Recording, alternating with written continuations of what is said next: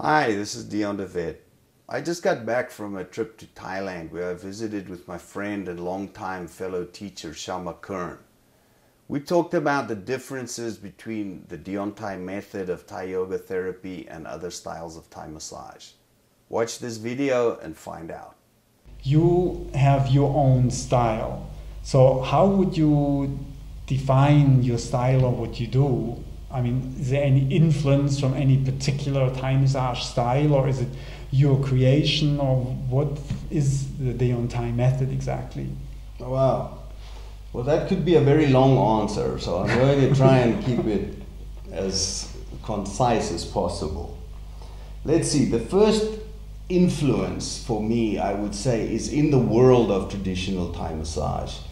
And it's a little bit of a regional difference in Thailand. And the people in the north of Thailand, the lifestyle, the attitude, everything is a little more laid back, a little bit more relaxed, and it shows in the style that they practice the Thai massage. There's more movement involved, and there's more actual time to breathe, and the way that the practitioners work, they also use a lot more parts of their body. It's not as rigid or formal as it could sometimes be in the south, where they tend to focus mostly on using thumbs and the hands and the arms. My style is much more the villager or the folk style considered, in the world of Thai massage. It's also can involve more of this applied assisted yoga, the stretches and things like that. But which leads me to the second big reason and beginnings of me really refining my style is because the style of yoga that I practiced and became a teacher in is very much alignment based. So it's very important there how you actually hold your joints, body in space as you do the exercises, any exercise for that matter. And so I tend to emphasize a lot in my trainings and in my method, since the client is being passive, he or she is not going to be really responsible for keeping this alignment of the different parts of the body. So as the practitioner, you have to take responsibility for that, and you have to understand where is the best position for the shoulder before you start pulling back on the elbow, for example, because this could really tweak somebody's shoulder if it's already a little unstable.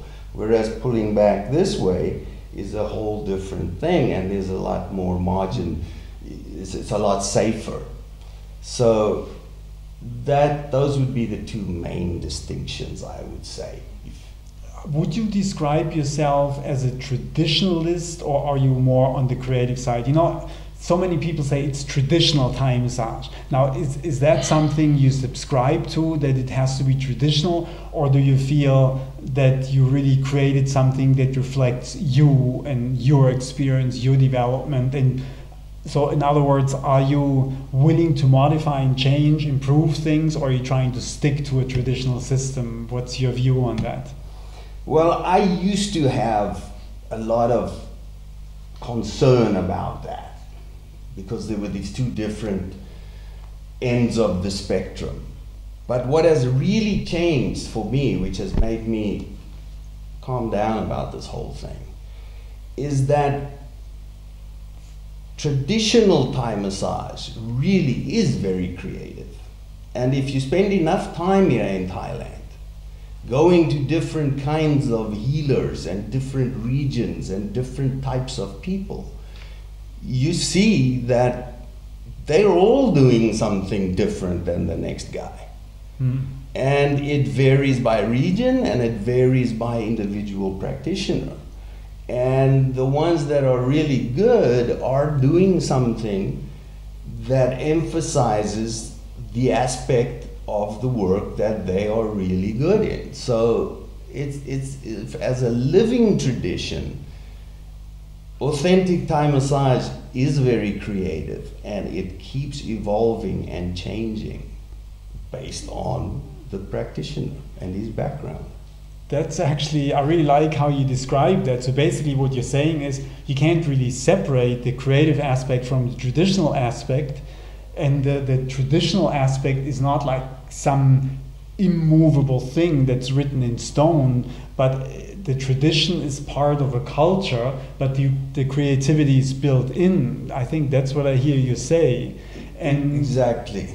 I mean, I totally agree with that, because sometimes people say, oh, which tradition are you from? Which style are you practicing? Well, the truth is there is no one tradition of Thai massage in Thailand. There is no one big guru, and then there's like this disciplic succession, like in India. There's a lot of that. The one big guru, and then it passes on the knowledge to the next guy, and he becomes the guru, and so on. This doesn't exist in Thai massage.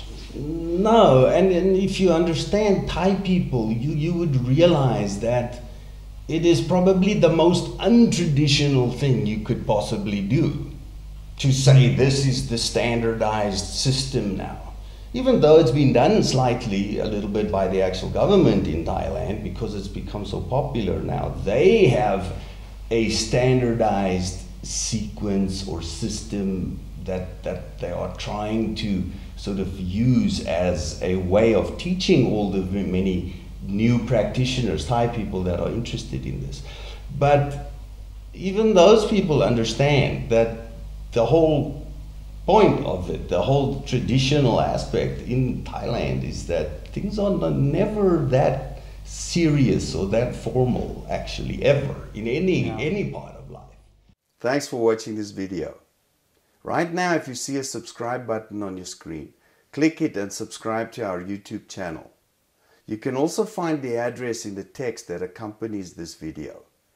That address is www.youtube.com/C as in Charlie /deonThai Yoga.